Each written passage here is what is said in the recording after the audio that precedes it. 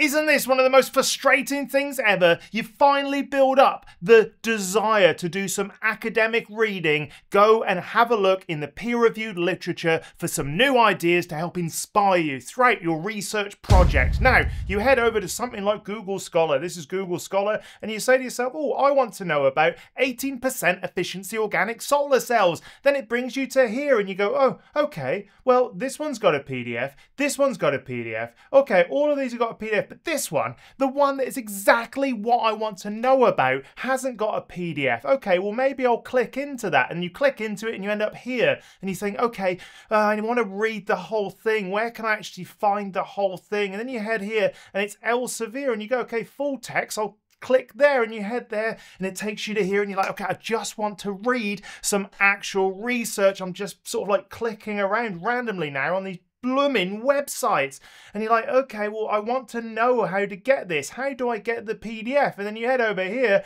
and you think, oh, purchase short communication. It's going to cost me $25 minus 5 cents. Like that really matters. Oh, god damn it. So that's when you definitely shouldn't use a potentially illegal source to get this, such as Sci Hub. So Sci Hub is a very naughty way of getting papers that you definitely shouldn't use almost daily to get around these paywalls. It's so bad that you definitely shouldn't head over to the original kind of article and grab the DOI. If you grab this, oh, it's horrible. And then like, it's just so gross that it's so easy that you put it here and then you open it up, and then just in this disgusting, illegal manner, you get access to the full paper. That is just so annoyingly illegal that I don't think you should be doing this if you find yourself in the same situation. One thing I definitely wouldn't be doing is integrating SciHub into Zotero. And there's actually a way of sort of like making sure that when you upload something to Zotero, you can access the full document using SciHub. And so I'll show you how you definitely shouldn't be doing this. If you head up to Edit, and then you go down to Settings, it will bring up this section. You want to go to Advanced, and you scroll all the way down to the bottom to Config Editor. If you put in Config Editor, you'll get this Proceed with Caution, and you should proceed with caution because, you know, you definitely shouldn't be using SciHub to get free research papers. So you definitely click here, okay, accept the risk, and then here you want to type in the word resolve. Resolve. There we are. And this is what you're looking for here. Extensions, Zotero, find PDF.resolvers, and then once you click on this, you'll click on this little edit button, and I've already done it for me.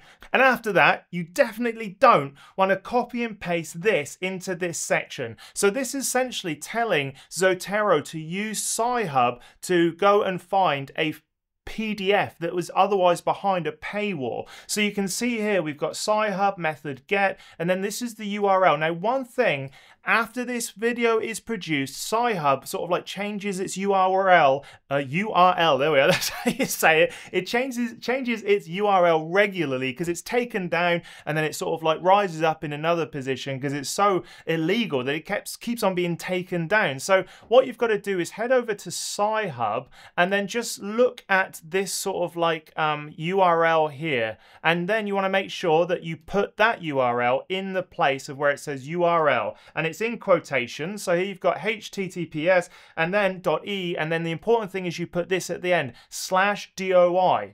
Make sure you put that because it uses the DOI to access the paper. And after you've done that, you definitely shouldn't go here. Where are we? Oh, we need to go to this one, which definitely shouldn't sort of like just go out of this and then head to Zotero. And then now what you'll see is you've got this little button up here. So if you click that little button there, you can enter ISBNs or DOIs. We do have the DOI, the document object identifier. So we can put the object identifier in there if we need to remember what it is, we can go here, we can go copy, back to Zotero, and then we go magic, enter DOI, click here, and then we put it in, and as you can see, it will actually end up here as one of your references in Zotero. And the one thing you'll notice is this little PDF thing has appeared at the end, and all of mine, apart from this one actually, have got PDFs, and that's because I've integrated Sci Hub, which is something you definitely shouldn't do to get free access to these papers. And then if we go down here, we can see that the thing it actually generated is a journal pre-proof, yeah, it's got this sort of like proof thing on it, just like it does on Sci-Hub. So that tells me that that link is actually working. So it's the same pre-proof it's pulled, but now you've got that kind of like ability in Zotero to get all of the references from Sci-Hub into Zotero. Brilliant. So definitely don't do that, because you shouldn't, because it's illegal. There's also other tools that you can use, and if you're not using these, you're probably not using it to its full potential, and that's Sci-Hub, that is, which you shouldn't be using anyway. Naughty.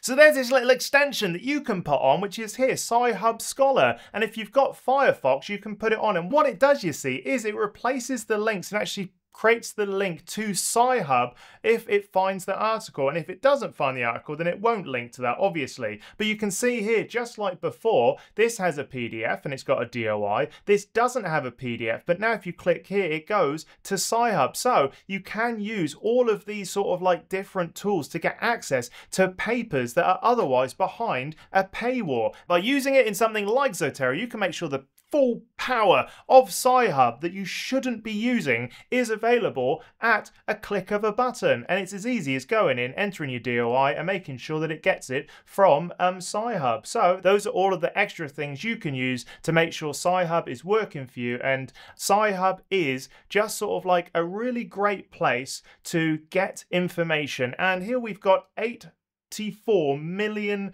papers in the Sci-Hub library. And another tool that you should know about is Anna's Archive. So I'm going to go here. Anna's Archive also gives you the ability to search for papers. This has got 92 million, which is more papers than Sci-Hub, because it's keeping up to date more often than Sci-Hub. But you can go here, put the DOI and push open, and you'll get access to that same paper. So if you can't find it in something like Sci-Hub, you can also go on to Anna's Archive and find it, and you can see we can record it in Anna's Archive, download Sci-Hub. There's also DOI. This is the pre-proof. So yeah, this is another great place that if you wanted to, you could actually go in and find papers that are otherwise behind paywalls, which is completely not allowed, and you shouldn't be doing it. Stop it, you naughty person. If you like this video, go check out this one where I talk about Sci-Hub, the secret disruptor of academic information. I think you'll love it.